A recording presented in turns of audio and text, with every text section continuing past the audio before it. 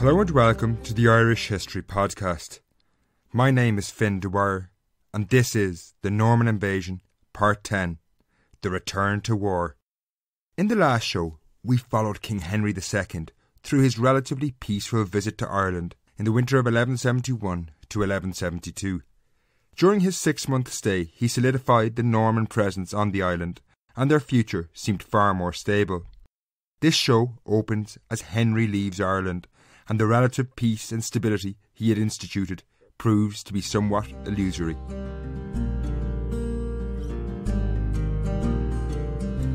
As Henry II sailed from Wexford at Easter 1172, he had to some degree gained a deceptive picture of Ireland. During his stay, the island had been more peaceful than it had for decades. Despite the incessant warfare engulfing Ireland since the 1150s, no one had attempted to fight Henry. However, the lack of resistance was largely due to the fact that the king had arrived in Ireland with a massive army of well over 4,000 soldiers of all ranks. Had Henry not been backed by such overwhelming force, many of the Gaelic kings who had submitted him might have adopted a slightly more aggressive attitude. His visit had also coincided with the very harsh winter of 1171, another factor which mitigated against war.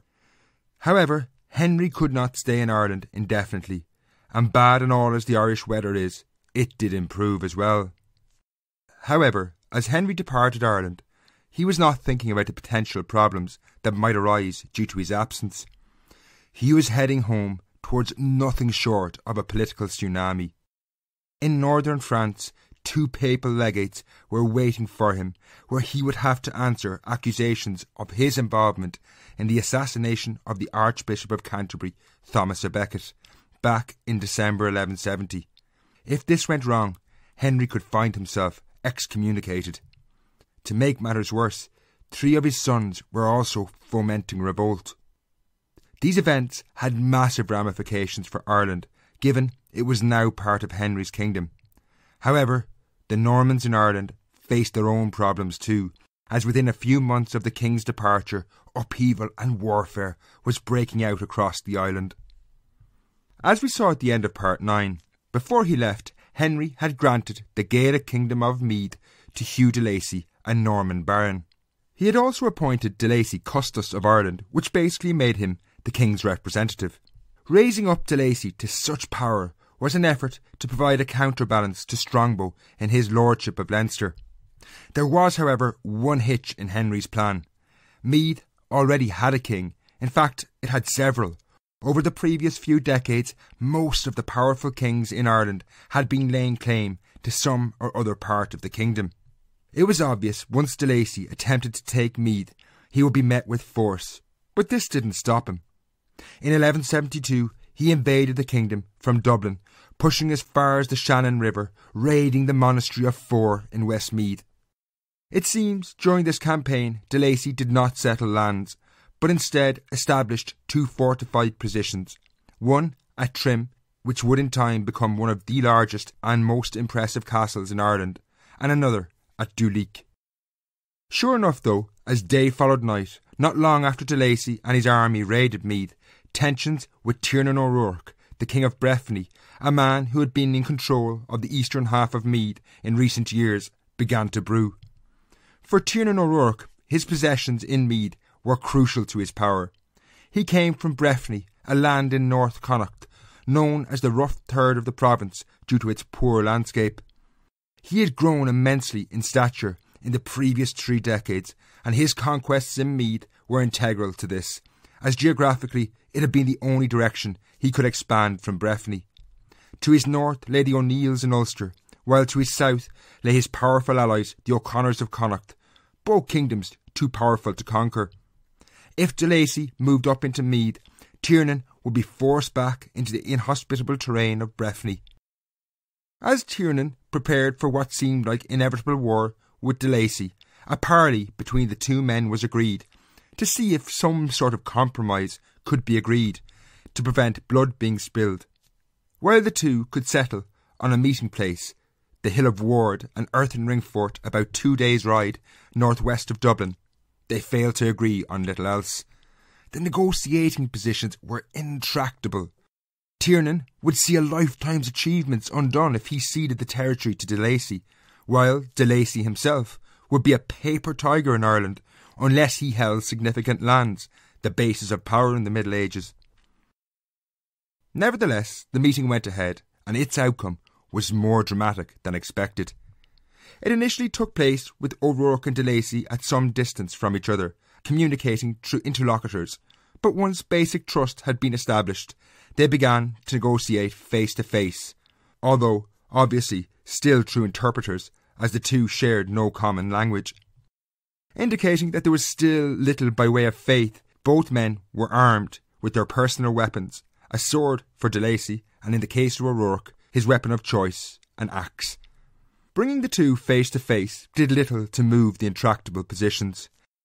Amid this increasingly pointless wrangling, Tiernan broke off negotiations momentarily to pass water. What followed next broke the deadlock in the most unexpected fashion.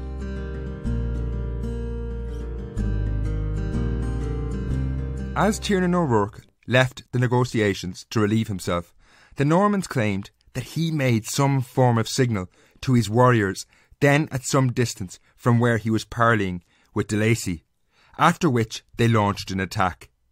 One way or another, violence quickly broke out, and Tiernan drew his axe and turned on de Lacy. However, the interpreter jumped in front of the Norman to protect his lord. For this, he paid a heavy price, with Tiernan's axe taking his arm clean off. A melee soon broke out as the Gaelic Irish forces of O'Rourke bore down on de Lacy as well. Seeing what was happening, de Lacy's own forces on horseback charged to intercept this Gaelic attack. Meanwhile, at the centre of these events, another Norman, Maurice Fitzgerald, had drawn his sword and stepped in to stop Tiernan O'Rourke killing Hugh de Lacy. Their clash was an unusual sight. Neither were young men, both were in their 60s, indeed Tiernan was pushing 70. Around the dance of death between these two older men, a large struggle saw both men's supporters engaged in battle, but this soon turned against Tiernan O'Rourke's supporters. Yet again, the Norman advantage of using heavy cavalry was proving decisive. Tiernan, realising he could not win, fled. Mounting a horse, it seemed he was about to make good an escape from this disastrous altercation, when both rider and horseman were impaled together by the lance of a Norman knight, Griffin Fitzgerald. Tiernan O'Rourke, the man who had a predilection for making enemies since he had emerged as a major figure in the 1120s, finally ran out of road and died at the Hill of Ward, becoming the first high-profile Gaelic figure to be killed at the hands of the Normans. However, after his death, the Normans were not finished with him. Tiernan was about to become an example. The Gaelic Irish annals, which outline a very different series of events, it should be said, whereby Tiernan was the one ambushed, tell us that he was beheaded and his head and his body were carried ignominiously to Dublin. The head was raised over the door of the fortress, a sore miserable sight for the Gael. The body was hung elsewhere with its feet upwards. Regardless of who had been the first to draw swords, and it should be said, both men were well capable of it, the death of Tiernan O'Rourke was a major moment. After Rory O'Connor, the one-eyed king of Breffni was the most significant figure in Gaelic Ireland. While there can have been few who mourned his death, given he had been an entirely untrustworthy, duplicitous and pretty brutal character, his death was a disaster for most in Gaelic Ireland. It cleared the way for Hugh de Lacy to now push into Meath and massively expand the Norman presence in Ireland. While these events threw Meath into turmoil, similar violence was breaking out as Strongbow too was trying to extend his control in Leinster.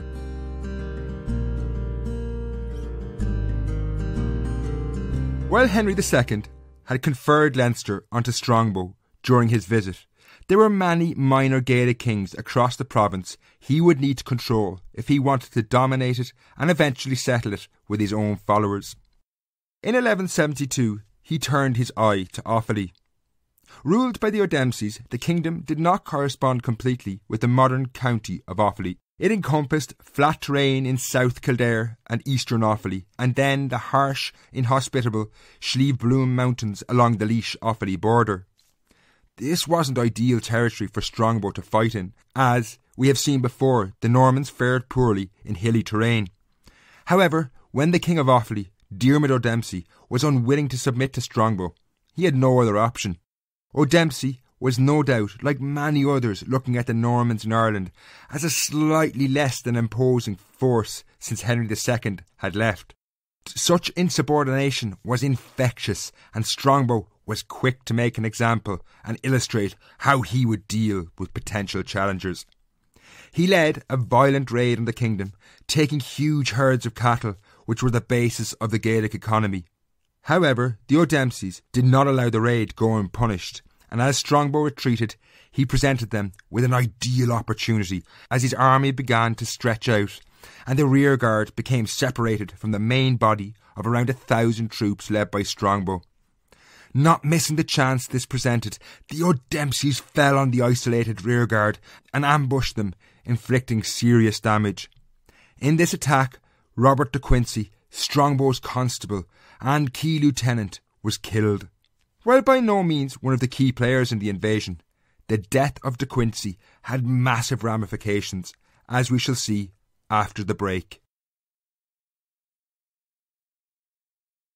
After he returned from the incursion into Offaly, the first thing Strongbow needed to do was to replace the Constable of Leinster, Robert de Quincey, who had been killed. Luckily, given what the position entailed, there were many Normans in Ireland who could fulfil the role. The Constable was effectively the commander of Strongbow's troops, a military leader, of which there were dozens in Ireland. Indeed, the problem seemed to solve itself when the perfect candidate, Raymond le Gros, presented himself to Strongbow for the position. Raymond was ideal. He had been one of the Earl's key supporters since the earliest days of the invasion. Even though distantly related to the other leaders, Maurice Fitzgerald and Robert Fitzstephen, he had shown the most loyalty to Strongbow. Raymond had arrived in Ireland a few months before Strongbow to pave the way for his arrival. He had then gone on to win the crucial victory at Baginbun before commanding the forces at the siege of Waterford.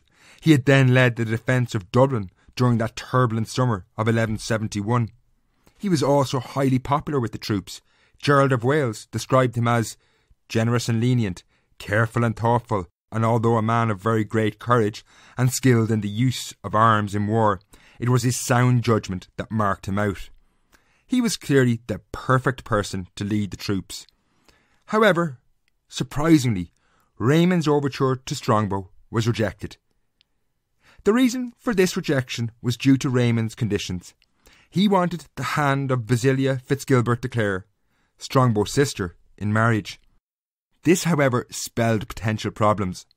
Strongbow and his wife, Aoife MacMurrough, through whom he based his claim to Leinster, had yet to have any children. Were he to die without an heir with Aoife, Raymond le Gros might try and muscle in on the family lands through Basilia. Indeed, even were Strongbow to die with children, Raymond might still try and succeed him anyway. In this context, raising up a man like Raymond, who is a potential rival, was just too dangerous. This was a major slight though to Raymond. He had shown Strongbow nothing but loyalty, and now in return he was being humiliated. He, like many other Normans, had come to Ireland seeking advancement, but it was clear Strongbow was going to block Raymond's rise. So he decided enough was enough, and he left Ireland, returning to his father's castle in Carew in Wales. The fallout from his departure would be enormous, given Raymond's popularity. However, this would take a few months to boil to the surface, because in late 1172 the Norman world was convulsed by war elsewhere. This war was crucial to developments in Ireland, as it effectively drew de Lacy's advance in Meath and Strongbow's advance in Leinster to a halt.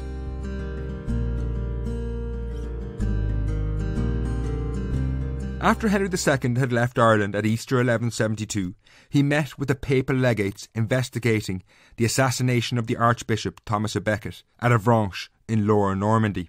There, the legates and Henry came to a political compromise. The representatives of the Pope, the legates, accepted Henry did not want Becket killed, while the king accepted that words he had said in anger about Becket had been misinterpreted as an order or desire to have him killed.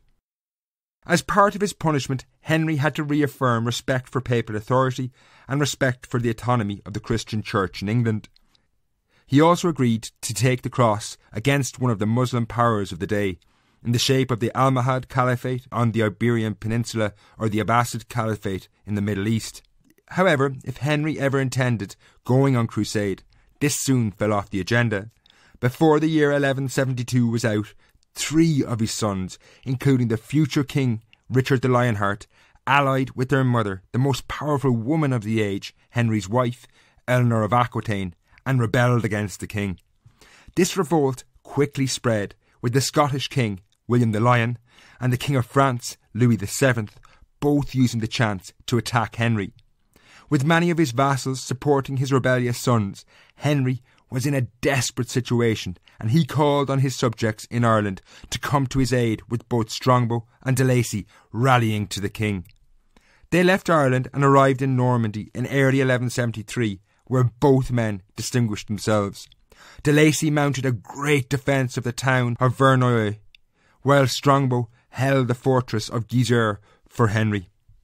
All expansion in Ireland, though, was put on hold, and this war indicated that Ireland was now being dragged into the Norman world, where events in England, Wales or France could affect the island.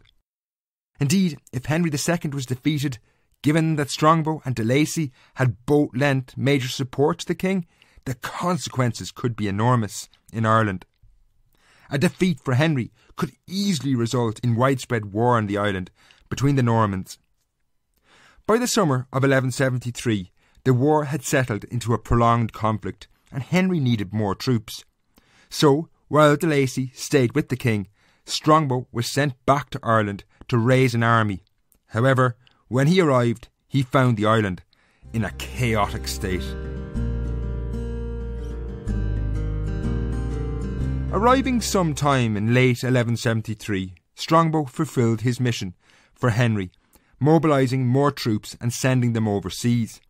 This saw some of the best Norman leaders leave Ireland, including Robert Fitzstephen and Maurice de Prendergast, men who had been on the island longer than anyone else and understood its problems intimately well. They went on to play a key role at the Battle of Fornham, a crucial conflict which began to turn the tide for Henry against his sons. However, there was much fighting still left to do, and Fitzstephen would remain in England well into 1174.